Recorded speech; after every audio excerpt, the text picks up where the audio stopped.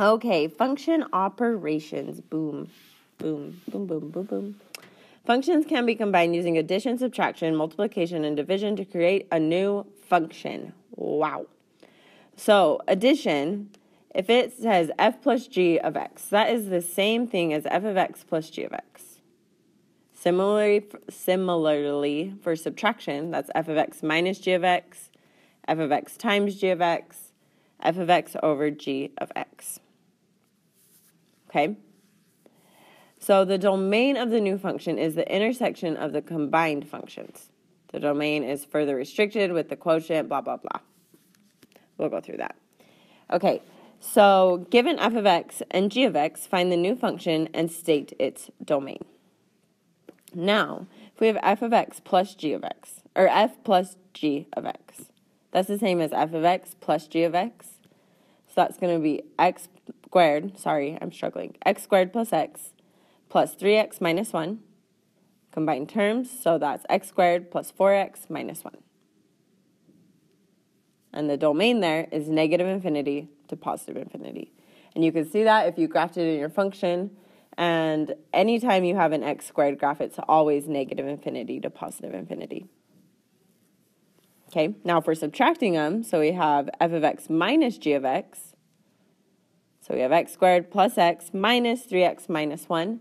Distribute that negative sign, so you get negative 3x plus 1. And that's going to be x squared minus 2x plus 1. And again, the domain is negative infinity to positive infinity. Okay. F times g of x, so that's x squared plus x times 3x minus 1, which you end up getting x cubed minus x squared plus 3x squared minus x, which is x cubed plus 2x squared minus x. And again, the domain there is negative infinity to positive infinity. Last one, f of x over g of x, so that's x squared plus x over 3x minus 1. And the domain there is x such that x cannot equal 1/3. Because this is kind of like the restrictions if you think back to when we were doing rationals. We have 3x minus 1 cannot equal 0, which means 3x cannot equal 1, which means x cannot equal 1/3. So that's where we got that from. Okay, let's do another.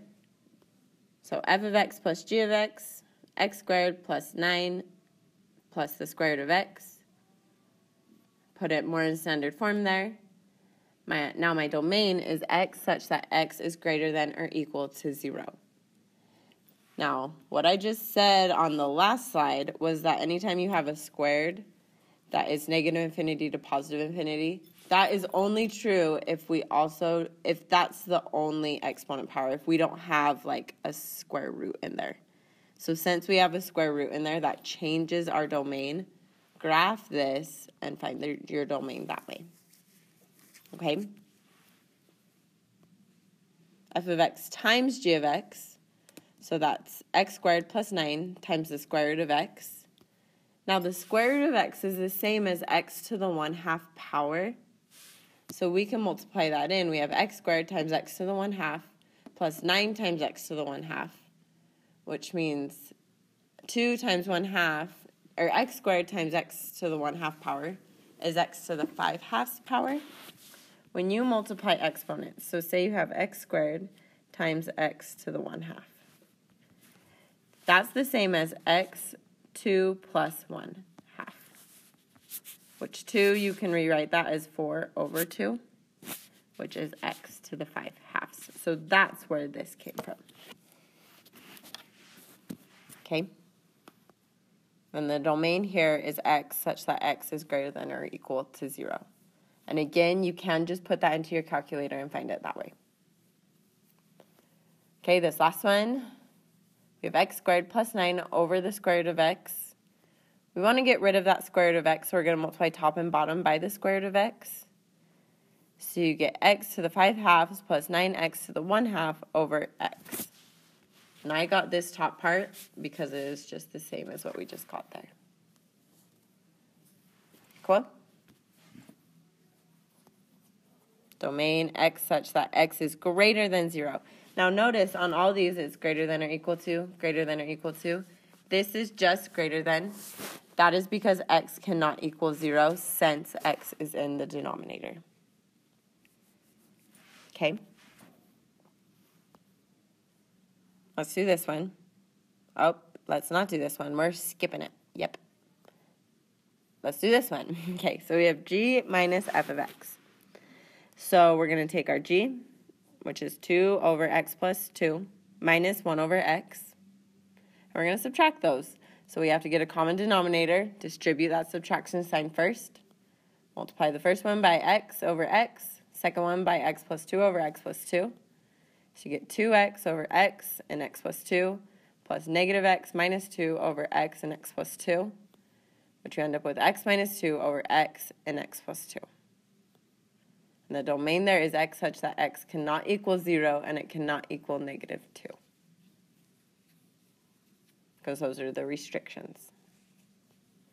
Okay, now g of x times f of x, we have 2 over x plus 2 times 1 over x, which is 2 over x times x plus 2. Domain is the same, x such that x cannot equal 0 or negative 2. Okay, if we divide this, we have 1 over x divided by 2 over x plus 2. Just write it this way, and then let's flip that. So you get x plus 2 over 2x. Domain is x such that x cannot equal 0. Okay? Let's look at this one. Given f of x, evaluate each function. So we have f plus g of 5. So that's going to be f of 5 plus g of 5. So plug 5 in for f, and you get 21, negative 21. Plug 5 in for g, and you get 18. So that's going to be negative 21 plus 18, which is negative 3. Okay, f times g of negative 2, which is f of negative 2 times g of negative 2. So f of negative 2 is 0. G of negative 2 is 4. 0 times 4 is 0. Cool?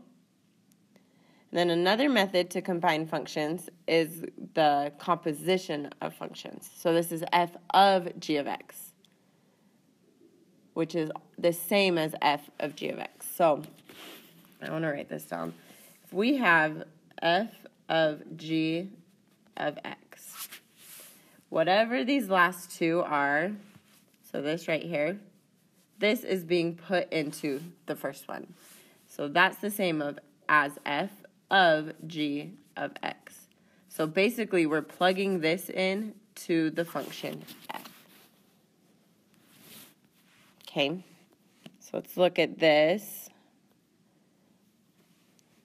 Now, if we have f of g of 3, that's the same as f of g of 3. I know I said that twice, but you can look at the notation a little bit differently. So we're going to find g of 3 first. So we have 3 plus 1, which is 4. Now we're going to take that 4 and replace it with the g of 3, and we're going to plug it into f. So f of 4 is negative 2 times 4, which is negative 8. The absolute value of negative 8 is positive 8. Okay, let's do this next one. So g of f of negative 5. Plug in negative 5, and you get 10. So we're going to find g of 10, which 10 plus 1 is 11, so that is 11. Okay, you can do example 7. That's what you should get for both of those. And let's look at this one. So we have f of g of x. So that's f of g of x. I'm going to take the g of x, so x squared minus 4, and I'm going to plug that into x. So that's going to be x squared minus 4 plus 7, which is x squared plus 3. And the domain there is negative infinity to positive infinity. G of f of x is x plus 7. So we're going to have x plus 7 squared plus minus 4, which x plus 7 squared is x squared plus 15x. That should be a 14. Oh, my Lanta. 14. You know, I was doing so good. That should be a 14, sorry. 14 plus 49. That's going to go away. Whoops. Which is x squared plus 14x, 14, plus 45. Okay? Sorry I make so many mistakes. It probably drives you crazy. But, again, we can learn from this. It is okay to make mistakes. Okay, guys? You learn the most from your mistakes. You really do. I've made a lot of mistakes in life, and I've also learned a lot from all of my mistakes. So, just, if you learn anything, I hope that's what you learn in here. Okay, let's look at this one. So, f of g of x, we're going to plug in x over x plus 1 into f. So, that's 3 minus x over x plus 1. We're going to distribute that negative on top, and I'm going to make that 3 fraction. So I'm going to multiply that by x plus 1 over x plus 1. So you get 3x plus 3 over x plus 1 plus negative x over x plus 1. So that's 2x plus 3 over x plus 1. Domain is x such that x cannot equal negative 1. Okay, if we look at this next one, g of f of x, plug in 3 minus x for that x. So we have 3 minus x over 3 minus x plus 1. Which is negative x plus 3 over negative x plus 4. And the domain is x such that x cannot equal 4. Okay, skip the next examples. Remember to take the quiz. Remember it's okay to make mistakes, and we will learn from them always. You guys are awesome. Bye.